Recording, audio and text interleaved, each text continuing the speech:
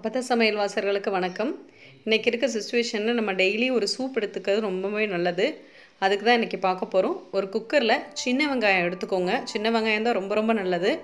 ஒரு 3 பல்லு பூண்டு அதையும் அதிலேயே சேர்த்துக்கோங்க.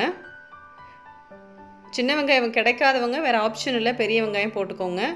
அட்லீஸ்ட் டெய்லி ஒரு சூப் குடிங்க. 15 மினிட்ஸ்க்கு ஒரு முறை ஏதாவது சூடாக குடிச்சிட்டே இருங்கன்னு சொல்கிறாங்க டாக்டர்ஸ்லாம். இது கூடயே ஒரு ஸ்பூன் சீரகம் சேர்த்துக்கோங்க. சீரகத்தை அடுத்து இது கூட ஒரே ஒரு ஸ்பூன் பாசிப்பருப்பும் சேர்க்க போகிறோம்.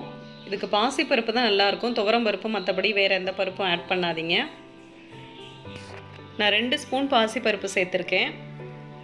இது நான் எடுத்துருக்கிறது பொன்னாங்கண்ணி கீரை தான் எடுத்திருக்கேன். ஒரு கட்டு பொன்னாங்கண்ணி கீரை. இப்போ கீரை அலசுறது தான் இங்கே முக்கியமான விஷயம்.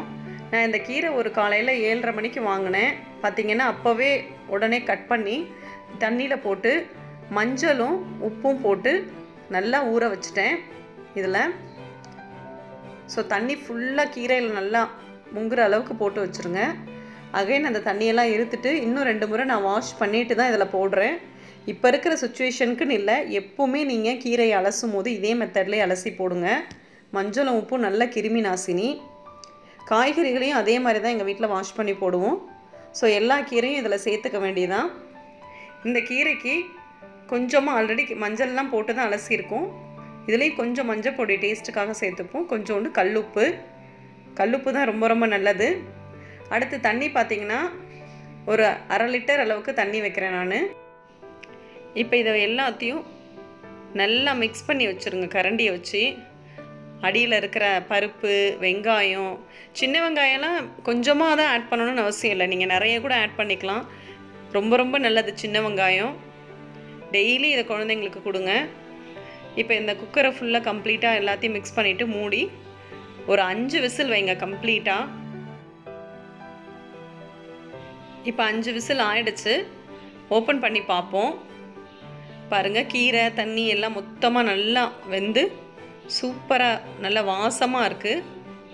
இப்போ இதை ஒரு கரண்டியை வச்சு நல்லா மெஷ் பண்ணி விடுங்க. இன்னும் மத்து இருந்ததுன்னா ரொம்ப ரொம்ப நல்லது.